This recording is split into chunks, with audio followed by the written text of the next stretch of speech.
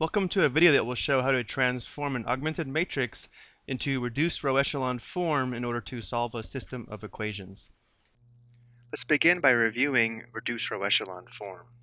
A matrix is in reduced row echelon form if these four conditions have been met, and here are several examples of matrices in reduced row echelon form. Step 1. The first non-zero element in each row, called the leading entry, is 1. 2. Each leading entry is in a column to the right of the leading entry in the previous row. 3. Rows with all zero elements, if any, are below rows having non-zero elements. And then finally 4. In each column that contains a leading entry, which again is a 1, all other elements of the column are zeros. So all of these matrices satisfy these four conditions and are in reduced row echelon form.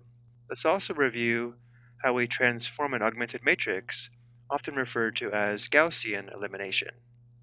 Number 1, any two rows can be interchanged. Number 2, the elements of any row can be multiplied by a non-zero real number. And then number 3, any row can be changed by adding or subtracting the corresponding elements with another row. So let's go ahead and give it a try on first a system of two equations with two unknowns.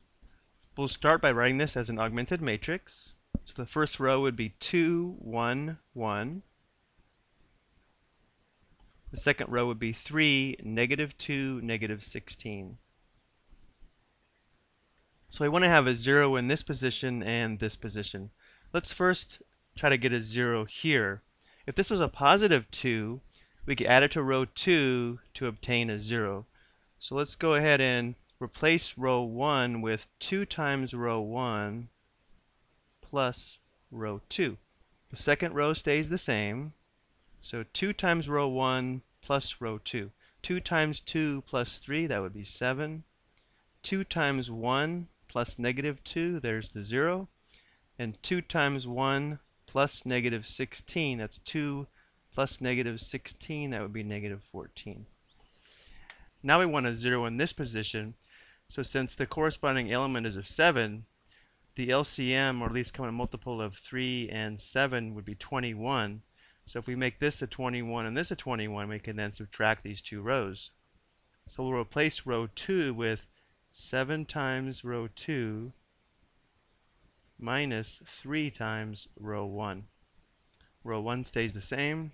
So we'll have 7 times 3 minus 3 times 7, that's 21 minus 21, or 0. Now we'll have 7 times negative 2, that's negative 14, minus 3 times 0, that's negative 14.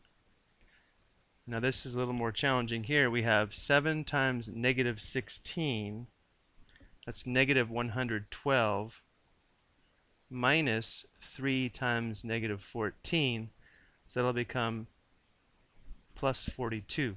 So we have negative 112 plus 42, which will give us a negative 70. And the last step is to have the main diagonal equal to 1s. So we'll multiply row 1 by 1/7, or divide by 7, and multiply row 2 by negative 1/14, or divide by negative 14. Multiplying by 1/7, we'd have 1, 0, and then 1/7 times negative 14, that's negative 2. This would be a 0. Negative 1/14 times negative 14 is 1. And then negative 1/14 times negative 70, or just divide negative 70 by negative 14, would give us positive 5. Now we convert this back to equations. We have 1x equals negative 2, or x equals negative 2. And we have 1y equal to 5, or y equals 5. And the system has been solved using reduced row echelon form.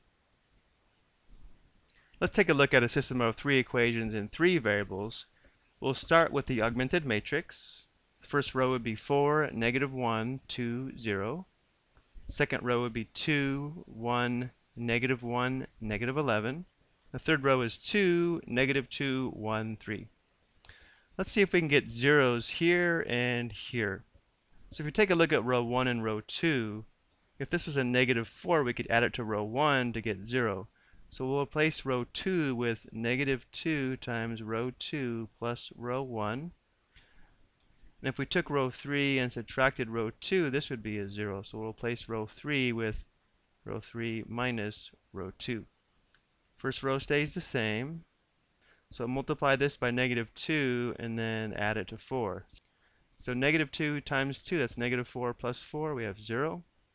-2 times 1 plus a -1, that'd be -3. -2 times -1, that's 2, plus 2, we have 4. -2 times -11, that's positive 22 plus 0, 22.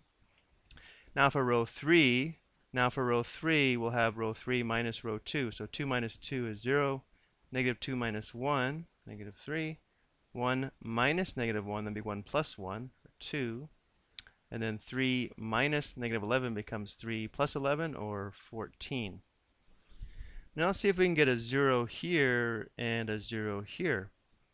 If we take a look at the first two rows, if this was a positive 3, we could add it to row 2 to get a 0. So we'll multiply this by -3 and then add it to row 2.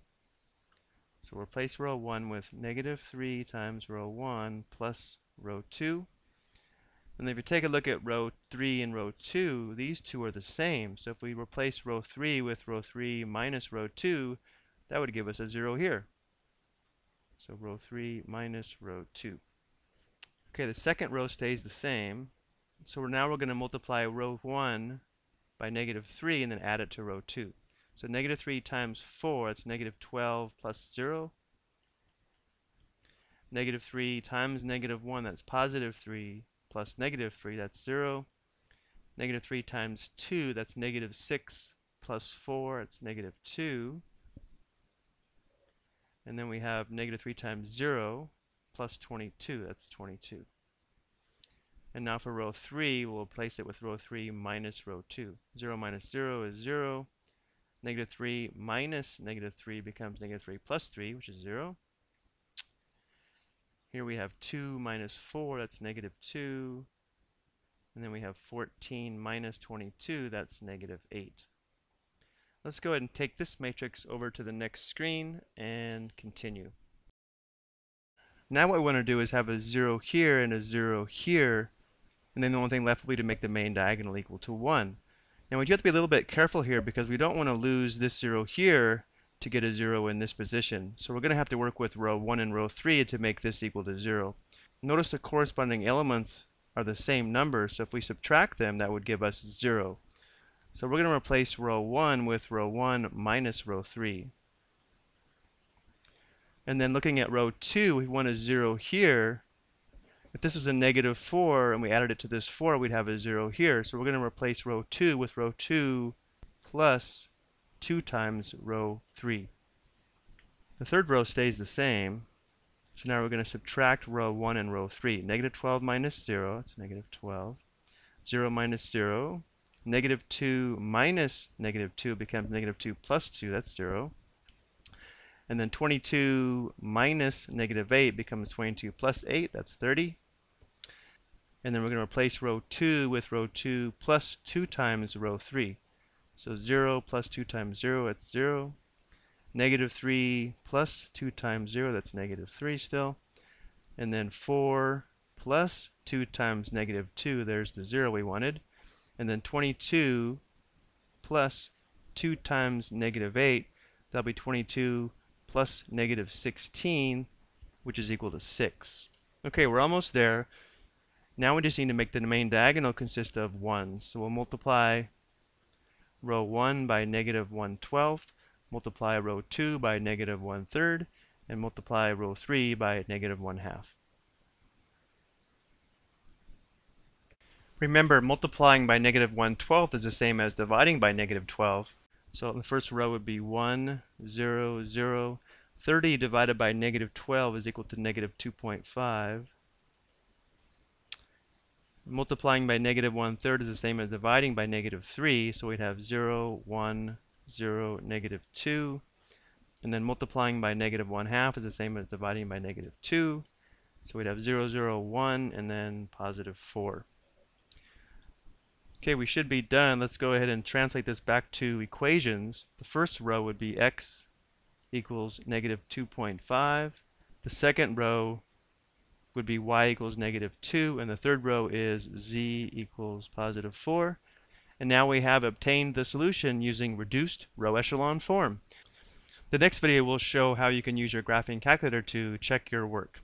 Thank you for watching.